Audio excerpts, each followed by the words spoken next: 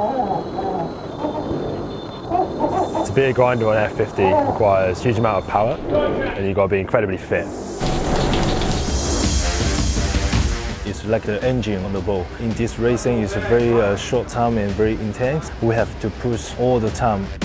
These things are moving around at up to 50 knots. It's flat out the whole way around. You're giving all the energy to trim that massive wing sail that makes the boat go forward. A good grinder on these boats has to have big lungs, big heart, be powerful, be able to make good decisions. 一番大事なのはやっぱりフィジカルですね。特にレース15分ぐらいしかないんですけど、その間ずっとウインチを回し続けて、あとヨットの上かなり不安定なんですけど、そこは俊敏に動かないといけないので、まずそういった上半身のパワーっていうのと、あとはその俊敏性だったり、あとはそれを続けるっていう体力が必要になります。The boat's moving around a lot. You've got the G-force of the turn of the boat.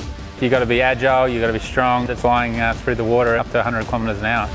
You have to do tacking, driving, every maneuver in less than 1 minute.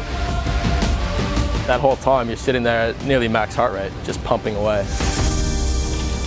まずやっぱりジムでのトレーニングっていうのは重要ですね。かなりウェイトトレーニングで最大の筋力をつけたり、あとはグラインディングのマシンですね。そこを使って特にグラインダーに必要な持久力を見つけるっていうことをやっています。